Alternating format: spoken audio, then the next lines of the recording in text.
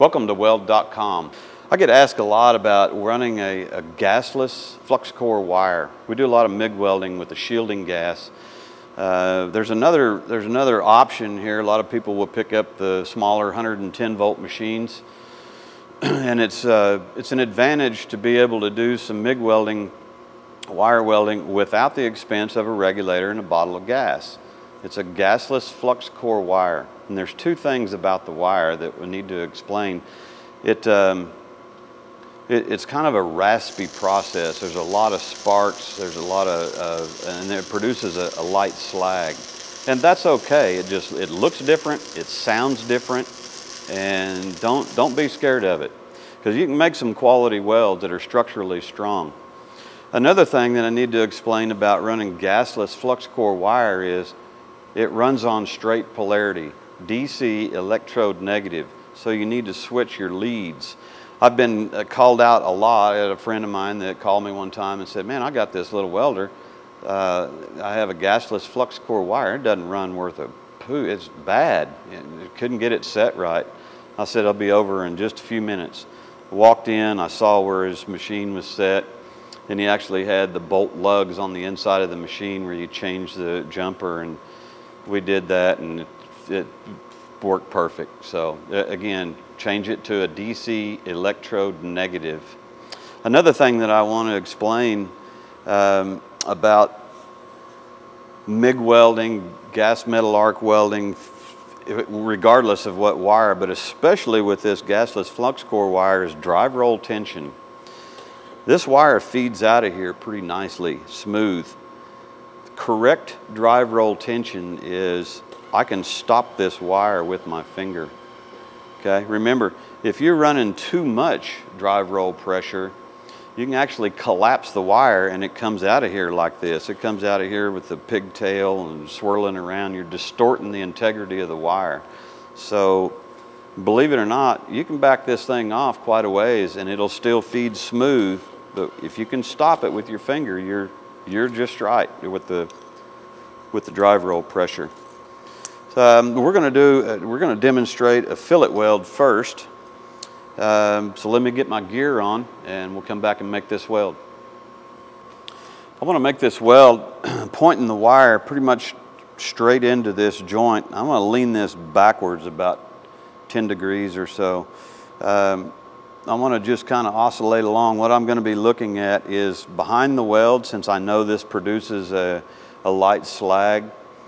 About 1/8 of an inch up on the weld pool is going to be a little shelf kind of fluttering around there, and that's where the slag is, and that's where the weld bead solidifies. That's what I'm going to be looking at along with the two edges. This is going to be a little slower process, and I'm set at 18 volts and 265 on this machine. I believe I have about 35% inductance set.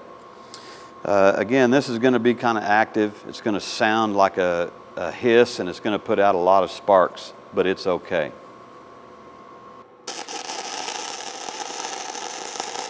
Now what I'm looking at while I'm making this weld is, the main thing is width. As you can see, it's putting out a lot of smoke and a lot of sparks. And I'm watching right behind where the wire is.